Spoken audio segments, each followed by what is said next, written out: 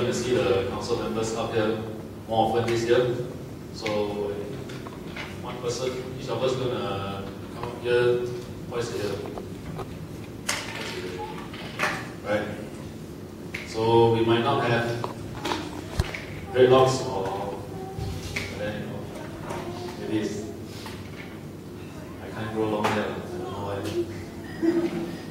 Right? Hey, can I have this slide off?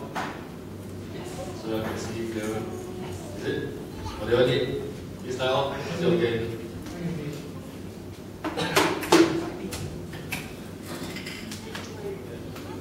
Right.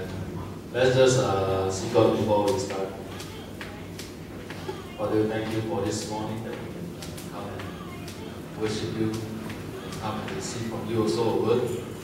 Lord, I pray that you use me, that whatever that comes forth from me will be from you. That there be nothing that is not from you, Lord. You have a message for all of us this morning. Lord, prepare us, our minds and our hearts as well to receive. Thank you in Jesus' name we pray. Amen. Okay, the verse this morning is from 1 Corinthians 9, 19 to 23. All things to all men. Right? Maybe I'll have someone to read for me. Maybe I have Mahatma Gandhi read for us. Right? Christopher, first honors.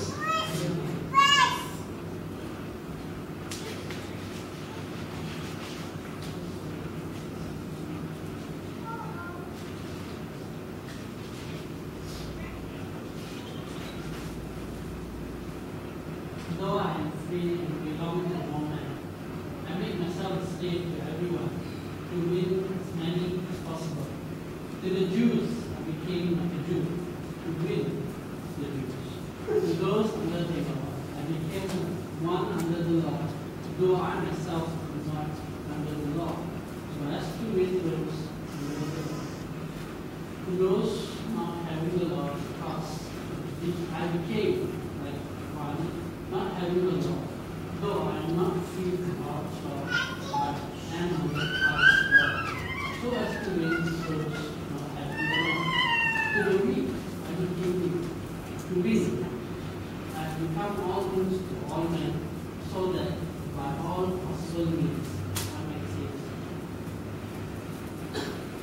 Hey, thanks. I think Paul is part-time rapper.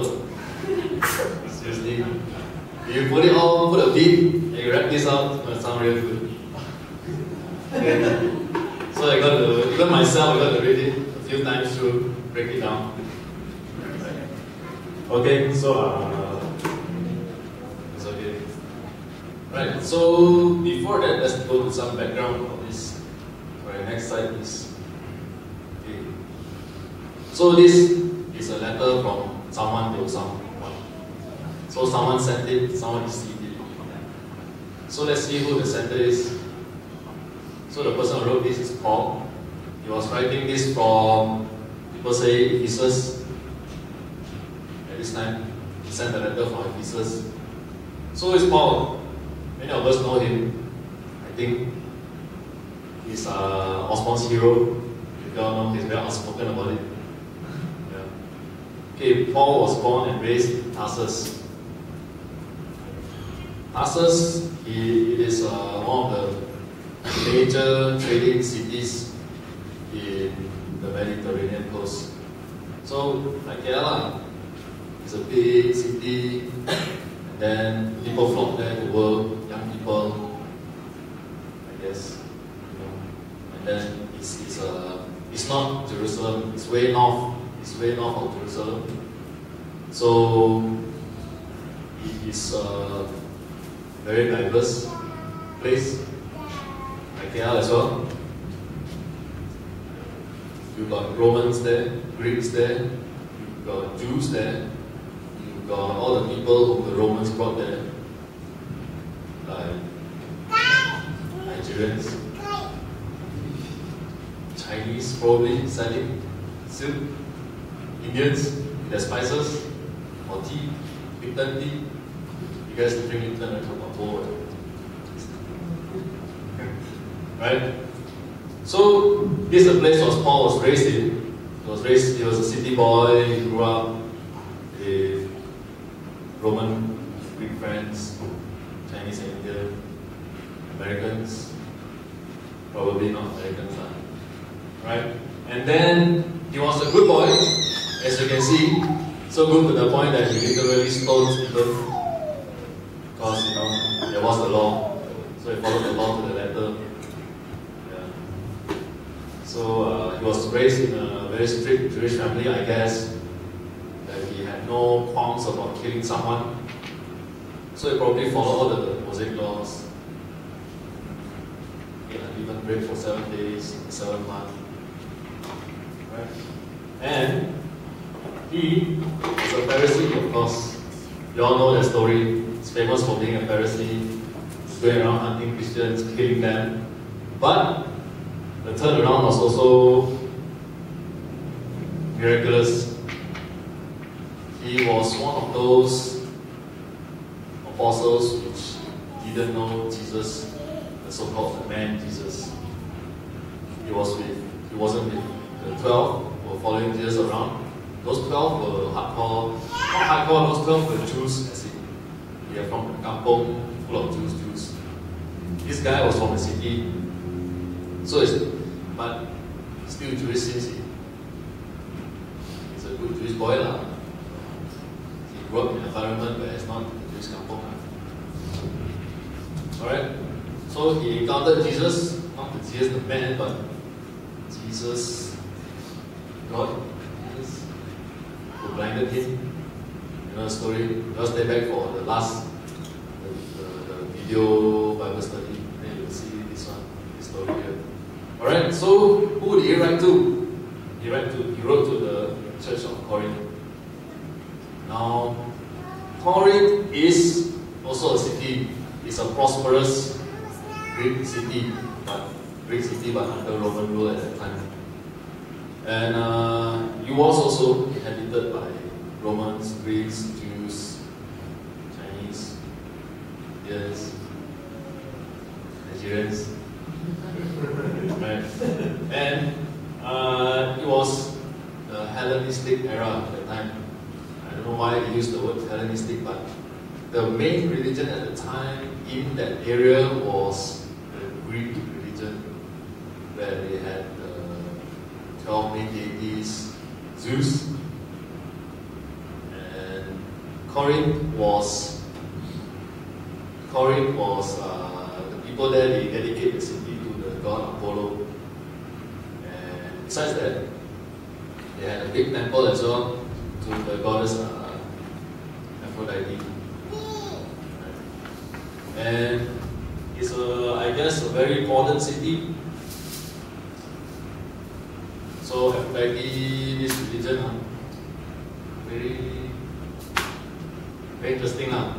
So there are temple prostitutes there, and it is so-called holy thing to go there and malangkan prostitute. Right? So that's why if you see this letter to the Corinthians, it also talks about sexual morality. Okay? So this is the state that you're in. So the church then, after it was founded, then it was a bit confused, a bit divided about their thoughts, and they were also confused about their stand. Because at that time, Christianity was how many years old? Probably younger than our grandmother, the religion of Christianity at the time. So, and it was spreading, and people were, and there was no Bible, there was no Torah, but no Bible yet. And then these people, they were confused. And in the city, there were the Jews and non-Jews, and everyone is in the church. And the Jews were like, you got to do this. And the Gentiles were, you got to do that. Then they will see people around them like worshiping Apollo and Aphrodite, and you know what you got to do, right? Next slide, please. Okay, so you can see Corinth is here, and you notice, it's a narrow stretch of land between two bodies of water. So that's how important it was. So instead of, let's say you want to stand something here to push it on the other end, you will have to go through, you take the boat all the way. So probably you'll take a boat here, take a bullock cart here, and take a boat there.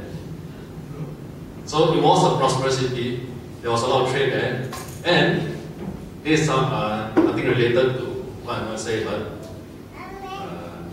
it's also interesting fact. You see here, this is the whole big mass of land. Sparta! Yeah! Yeah, and then this is the only route on land which you can access this whole peninsula. So Corinth was also a military stronghold. This is where you block people from entering. So I don't know where the Spartans fought, but if I were them, I would choose here. It was easier to run across rather than, get about ships and things like that. Okay, next. Yeah, this is the city of Corinth, the ruins. And they have what they call an Acropolis, city on a hill. So the hill is easily defendable. Of course, not the whole city is there. See the ruins down there. But the government and the temples are there. Right? Okay, now to the verse. Although I am free from all men, I have made myself a servant to all, that I may win them all. Now, this is from Paul. So Paul was saying that he is a free man. At the time, slavery is a common practice. In fact, slavery was common practice until very recent. Very recent. Till I think the famous one is the American, the Yankees against the Confederates against the, I don't know my American history. By the time slavery was all very common, you can read the Bible as well. Jesus never even condemned slavery, it's an accepted part of life. But Paul, he said that he was a free man, in a sense that he was born free, not born a slave or not sold to slavery. So he had freedom to choose whatever he wanted to do. He wanted to build tents and make a fortune. He could. And also he was, this after his conversion, so he was free from the Mosaic law. So the Jews, they had a lot of laws. You read Deuteronomy, so many chapters of our laws. Can't do this, can't do that, you have to do this, you have to do that. Can't eat pork, can't eat stew yolk. What a shame. But Paul, he was a Jew. But he also recognized he was one of those Jews who embraced the stew yolk. Right? Really. The other 12, they had trouble embracing it because they were Jews for the kampong. This guy was a city boy, really. He just, I guess, he could see after the blindness went away, he could see how sweet it looked like and taste like, I guess. So that's his freedom as well. So I guess we are also free in a sense. We are like Paul, free to choose whatever we want to do. We have freedom with limitations in this country, but I think we are free enough to choose what we want to do. And we are definitely not Jews, so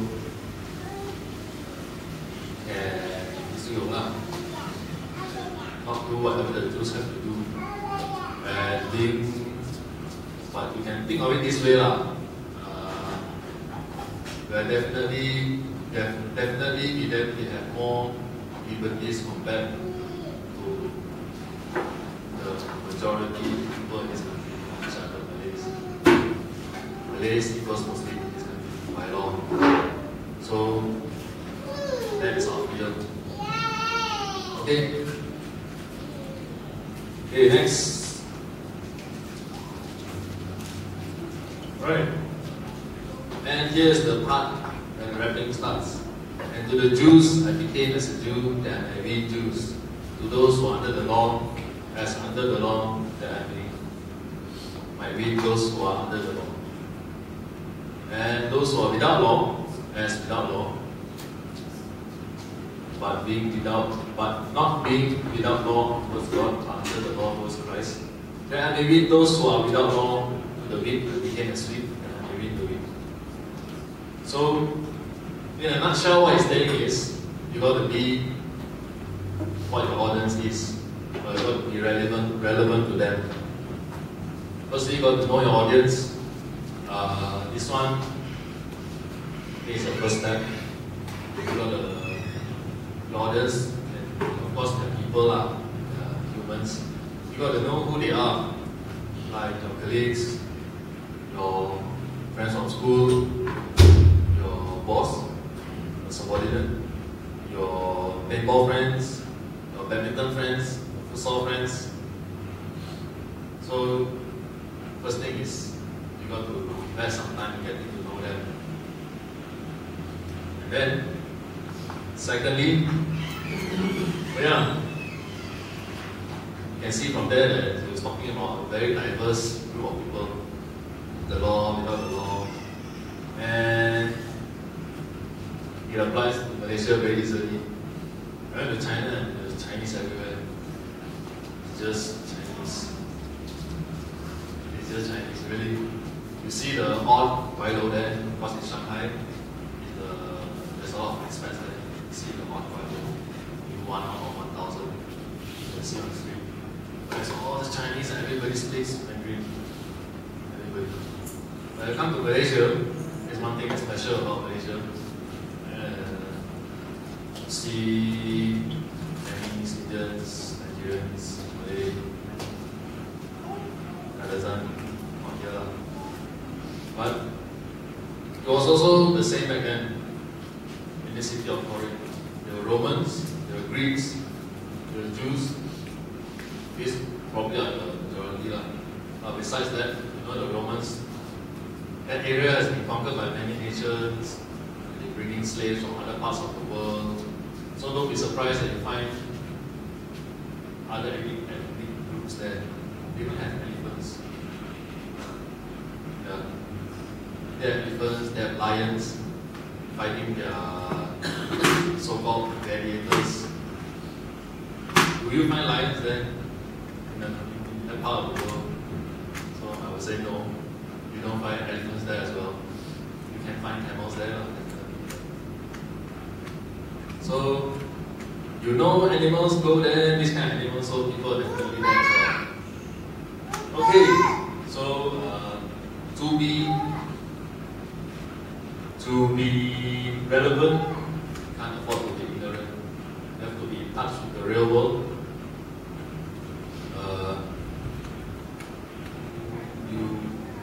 There's this danger of us being too comfortable in a Christian circle, a Christian group. They lose touch with the world. The most dangerous thing to do is when you say to someone who is not Christian, you say, the Bible says that. Blah blah blah blah blah. That person says, well, the Bible is nothing to me. Correct? Because you got to know the person. You can say that I believe that, and the person will listen at least. Because he knows you, you're his friend, or you are a friend. I believe that is this, because this. And then you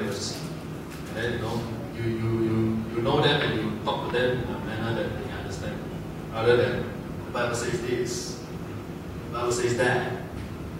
And then they don't care what the Bible says. Okay, next. Yeah. Someone's out of place here. But blends in quite well as well. So maybe we gotta act like a cat. Because I guess this kind of sounds out what Paul wants to say to the Corinthian church in this passage. Okay, next. So we reach the lost on their ground, not ours. You don't expect them to tell them that I want to do this for you from the church and I do it for you. You got to be there to do it for them. Say that you need this, I'm going to do it for you now. Here. Okay? So we got to be there, we got to be out there, we got to be relevant to the people that are around us now. Alright? Oh, and also, if you go back to 2 slides before that, there's the part in brackets because it says that as those without the law, but lawlessness, does it mean lawlessness? It doesn't mean lawlessness. So Paul makes it clear, puts it in the bracket, says that not being without law towards God, but under law towards Christ. So even though you try to be relevant to the people, doesn't mean that you go all the way and cross the line. Right? So we got to be, it's not an excuse to break the law, our Malaysian law, and also God's law. It's not an excuse. So you have to be wise and discern where the line is, that we do not cross the line. And alright, and the next one, at the end, you see that he talks about the wheat. I think this wheat, I tried to search what does it mean by wheat. I got some different type of input from the internet. Some say that it is wheat as in new believers, so we don't stumble them. Because at the time there were Jewish Christians, and they were following they still hold on to the Mosaic law after generations of following it. So they don't eat still yoke. So Paul says that if you're people who don't eat still yoke, don't eat still yoke. Give it up for when you're with them. Right? So you don't stumble them in a way.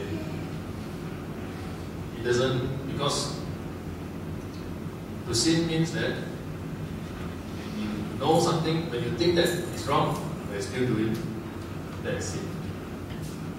Right? So to those Jewish Christians, in their mind they think that it's wrong, so you don't do it in front of them, and so-called encourage them to do it. But to the Greeks or the Romans who've been enjoying roast pork for so long, just go ahead and eat lah. You don't. Paul doesn't want to be all Jewish and like, oh no, I don't eat pork. And what if the spread is all pork? So he stays around and eats pork also lah. Okay, and the other thing is, I don't know, the weak lady, meaning that those who are in need, those who are in financial need or have any need in any way. Maybe what Paul is trying to say is we need to be there for them as well, to provide whatever assistance they need. Right? That's another way to look at it. Alright.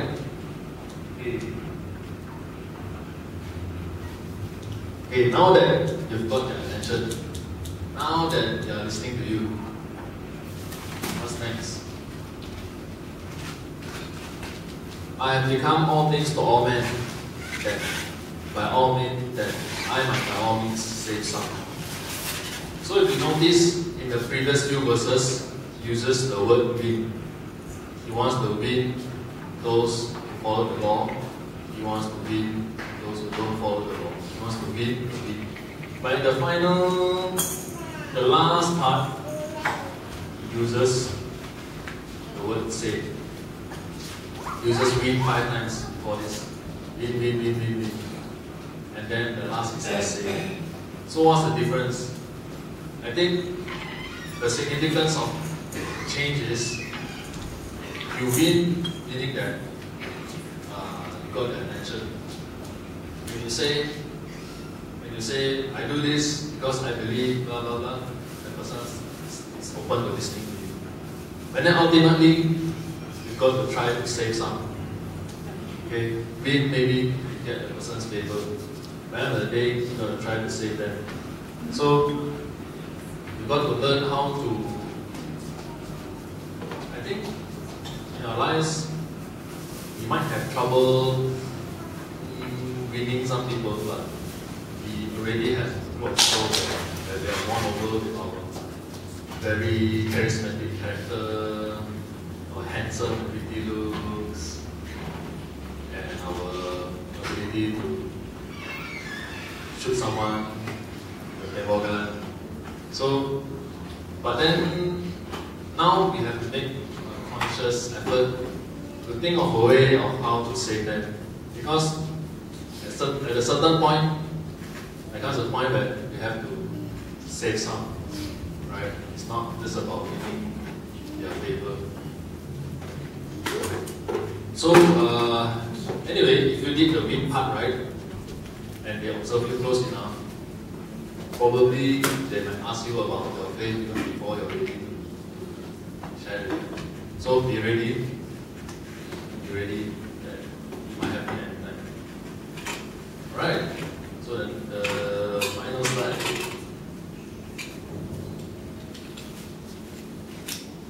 To what end? Okay. Now this I do for the gospel's sake, that I may be partaker of it.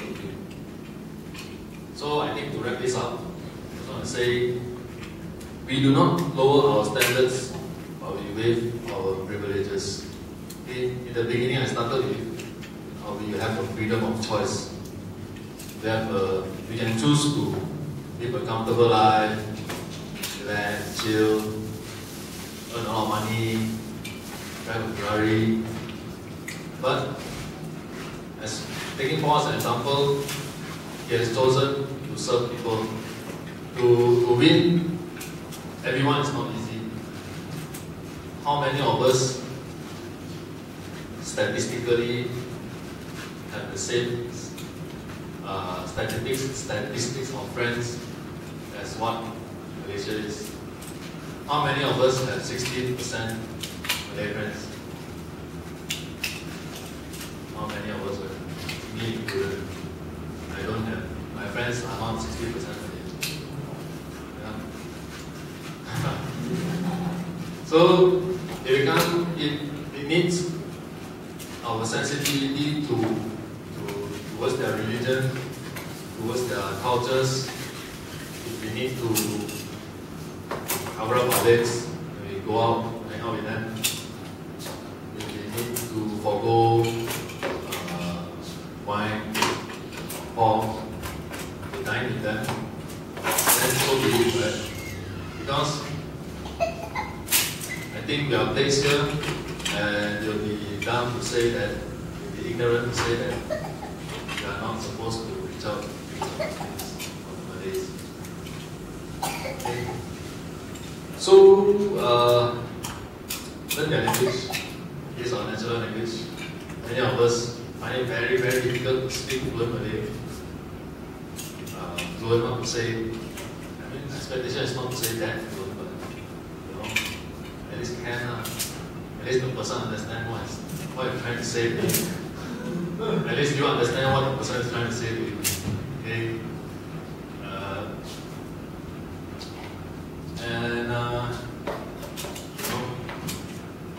We have to choose to go through those kind of inconveniences, and we have the freedom to choose.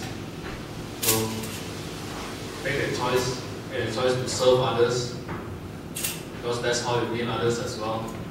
People don't open their hearts to you by you just telling stories or telling them what your convictions.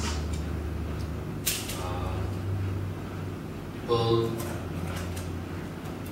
will open themselves to you if you show that you're sincere, rather than you go and hard sell to them, hard sell to offer or something. But just be sincere. If you're open to changing your lifestyle to suit them when you're with them, I think they'll feel sincere. So, regards self-sacrifice, diligence, awareness, definitely wisdom to discern where the line is, how to cross it, and out of love. That's where the sincerity comes, shines through. Okay? And right. So to the next slide, the last one. So don't forget, whatever we do, we got the bridge man, we got. Okay? So be all things to all men. Don't complain or think, why is people so difficult? Be all things to all men. And ultimately, this is why you got to win people to save people. Okay? I hope today you all, I hope this message is relevant to you all. I think this, especially in a diverse country of cultures, race and religion, Malaysia. And not just that, I mean, you have people in different stages of life. You don't talk to a kid like you talk to an adult. You talk to someone who is elder, with all experience, they have to talk differently. Right? So that's the reason why. Okay. So I hope you all consciously make a decision to be all things to all. Okay, so that's my sharing this morning. Thank you very much.